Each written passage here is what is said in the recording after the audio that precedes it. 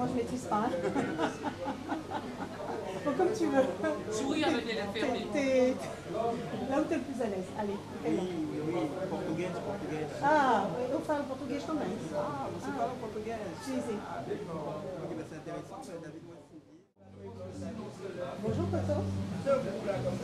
Oui, oui, très bien, merci. Donc pour Newland TV, Patrick nous a présenté globalement le groupe tout à l'heure.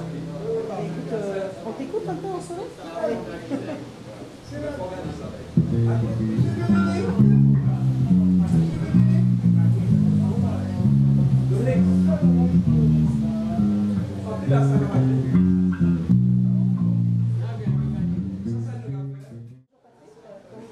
Pour Newland TV, est-ce que tu peux nous présenter un peu ton groupe aujourd'hui à Pointe-à-Pitre?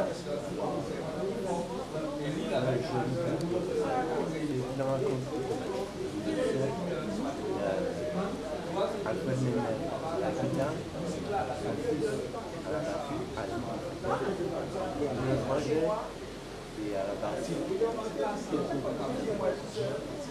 moi, Patrick Piano, nous sommes réunis avec Dominique.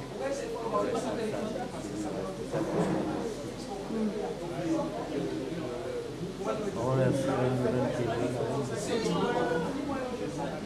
Très bien.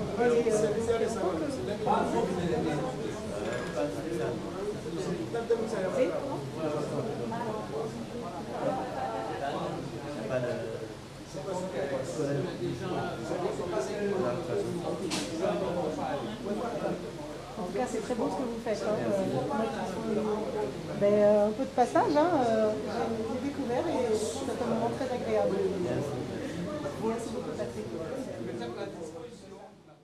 Alors Alfred, tu sais que je suis comédienne depuis un certain nombre d'années et que parallèlement au théâtre, je suis très intéressée par la transmission. Et je sais que toi aussi, tu chemines dans ce sens. Transmettre pour toi, c'est quoi? Pour moi, c'est son expérience, ce qu'on a. Et moi, c'est surtout l'éveil de la conscience, c'est permettre aux gens de comprendre tout ce qu'on a pu apprendre tout au long de sa carrière, de sa vie. C'est ça, quoi. Alors on ne cessera de répéter que justement l'apprentissage d'une discipline artistique comme la musique par exemple est une nécessité pour réveiller la conscience. Est-ce que tu crois que justement en Guadeloupe il y a un travail en ce sens? Encourage-t-on les jeunes à pratiquer un instrument, mais je veux dire en profondeur? Je crois qu'il y a des gens qui ont de très bonnes volontés en ce qui concerne la transmission, l'éveil à la conscience qu'on peut appeler. Je crois qu'il y a beaucoup parce que je rencontre beaucoup de musiciens qui sont aussi enseignants. C'est aussi mon cas. Je donne des cours de guitare un peu à tout le monde dans un centre aussi où je travaille également. Chez moi, ça m'est arrivé de faire des cours à domicile. Donc, je rencontre beaucoup de gens qui ont ce souci. Parce que je crois que quand même, toute personne qui comprend la nécessité de l'art et tout au long de sa vie, comment ça va ça? Et en quelque sorte, j'aime pas ce mot, mais artiste quelque part, hein? Vie de cet art. Quand je dis vie de cet art, c'est pas simplement vie, je dis se nourrit plutôt de cet art.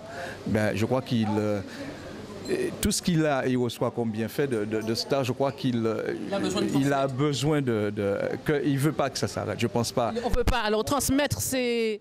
Est-ce qu'on peut dire que transmettre, c'est assurer une éternité? Je crois. J'aime bien cette formule-là me convient. Alors Alfred, je te remercie. On va donc clore cet entretien de cette façon. Transmettre, c'est dépasser la mort, c'est transcender la mort, c'est assurer l'éternité. Exactement, puisqu'on ne sera plus là, on sait qu'on ne sera plus là, mais ce qu'on a laissé sera encore là.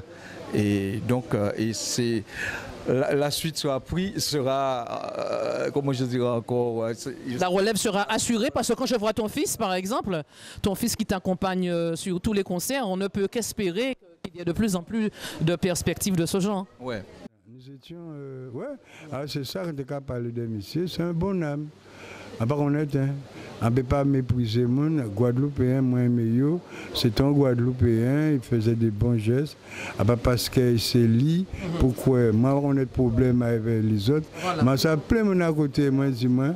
Henri Edeyo, Henri Bitin. Est-ce que vous avez songé rendre un hommage à Façon? Ah ben ouais, François Marie chantait une chanson, il était chanté. Moi c'est un joueur, un homme qui personne n'est pas vrai. Maman, papa, meilleurs amis à moi, abandonnez-moi. Tu fais ça avec Condon. Eh bien, Polo Amentas, hein? C'était Polo Amentas dans le micro à Newland TV. Un bel hommage qu'il rend monsieur Henri Debs. Merci, Anlo.